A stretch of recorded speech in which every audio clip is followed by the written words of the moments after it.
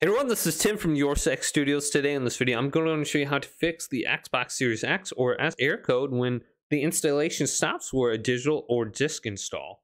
Now to do this, let's press the Xbox button and then open up the side menu and then go to My Games and Apps. And you might see it installing over here. So let's select this and go to See All. Then on the left side, let's scroll on down to where it says Manage. Now I'm going to choose a game to download. So I'm going to download Apex Legends right here under my full library, then go to Manage, and I see I have an update for Fortnite, so I'm going to go ahead and just update this as well. Then I can go over to my queue where I can see things installing or downloading. So if we just started the installation and it's not very far in the progress or the download, well, we can press the button with the 3 lines on it and go to More Options, and then we can go to Cancel Installation right here, and we can cancel that from installing. Then what we want to do is go back, and then we can go to Full Library, and then we can choose it again. So here's Apex Legends, just find it under here, and then reinstall it. So if you're doing this with a disk, you could eject the disk, place it back in, but you might be able to find under this library as well. So now it should be back under my queue. It looks like Fortnite is updating instead.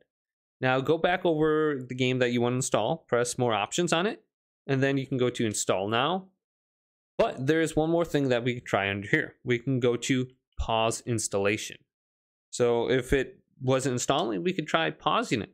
And then we can go back to where it says Resume. Now it's just going to say Resume Installation. So let's select this. Now another thing that we can try is holding down the Xbox button and then go to Turn Off Console. And turn off your Xbox and leave it off for at least like 1 minute before you turn back on. And this could also help prompt your download to begin. So if you are downloading something, we could try disconnecting from the internet and then reconnecting. So let's go to Settings, go to General, go to Network Settings, and then go to where it says Go Offline.